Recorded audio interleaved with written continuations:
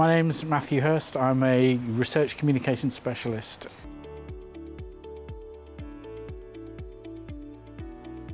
What I talked about was how, as a communications team, we're going to be able to support the research delivery teams. They've got to try and recruit about 30,000 participants by the end of March next year, which is obviously a very ambitious target.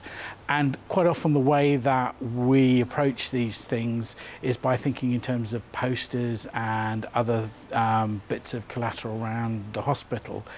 What we have to do is start a conversation with patients and other people who might be interested in engaging with us over research. So that what happens is it's not just a one-way information dump, if you like. We talk to them and engage with them, and in that way they become interested in research. And if you look at the results of those kind of methods, they're far more likely to get the kind of response that we need to get in order to get the number of people involved in research by that deadline.